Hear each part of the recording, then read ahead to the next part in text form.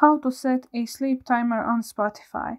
Hi guys, as you could see from the title of today's video, I will show you which steps you need to take in order to set a sleep timer on Spotify.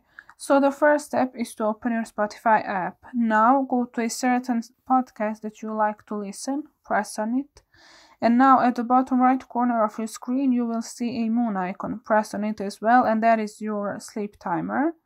And the next step is to just choose time frame when you want to stop audio, so for example 5 minutes.